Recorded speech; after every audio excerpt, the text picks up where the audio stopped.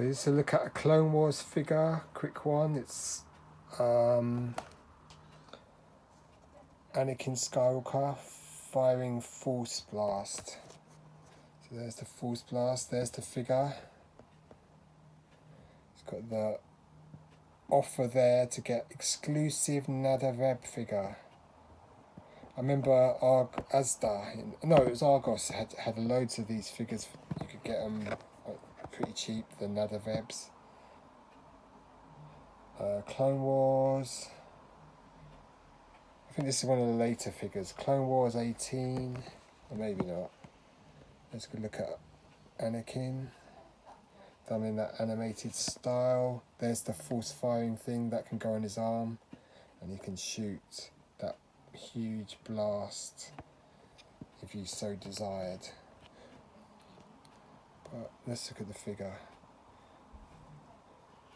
Comes with one lightsaber.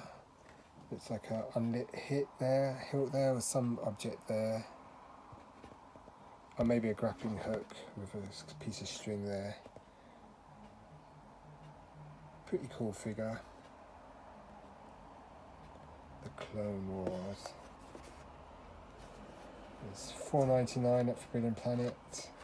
A long time ago. There he is. He's got the Force Blast on.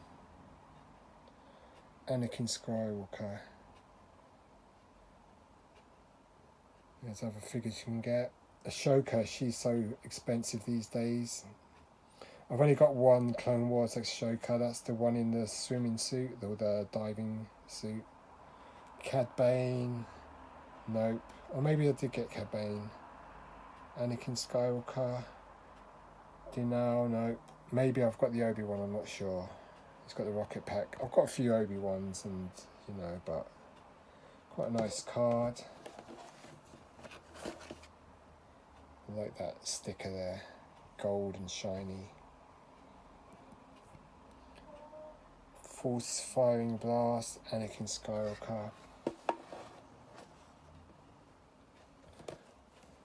Great line of figures.